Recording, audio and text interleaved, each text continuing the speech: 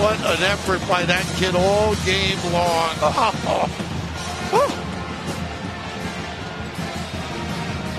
Look at this tap.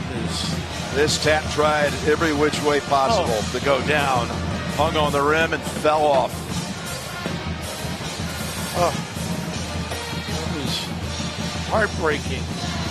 Allen fell to the floor at the end of this in anguish. This was pretty special, guys. Dawkins, who grew up, first 10 years of his life, his dad was an assistant at Duke.